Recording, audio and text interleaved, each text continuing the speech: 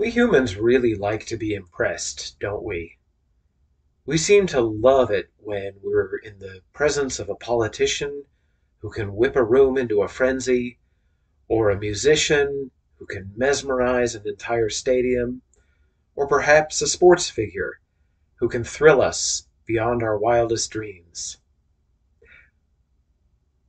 But we tend to take it a step further. I think, at least subconsciously, we convince ourselves that these people, these events, these are what we really need. This is what's going to save the world and bring us peace and joy and satisfaction. Only it never works, does it? Ultimately, as wonderful and as admirable as all these people and things may be, they, in the end, disappoint us. And this is nothing new. This is exactly what St. Paul was writing about in the first letter to the Corinthians.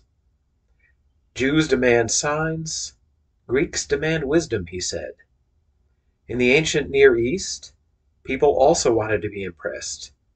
The Jews wanted to see miraculous displays of power, healing and exorcisms and things like that. And Greeks wanted to see incredible displays of wisdom, words that sounded so smart that people would spend hours and days just basking in them. But Paul says none of that's where it really is.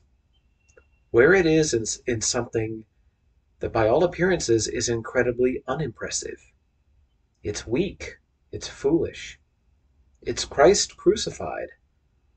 It's this strange itinerant rabbi whose life and ministry were so abruptly and unglamorously ended by imperial Rome. Well, his caution to the ancient Near East is the same caution he gives us today. Be careful with what you get so impressed by. Make sure it doesn't fool you into thinking that this is what's really going to save the world. This is what's really going to bring you your heart's desire. What's really going to bring us our heart's desire is the same thing that Paul was talking about 2,000 years ago. Christ crucified and risen.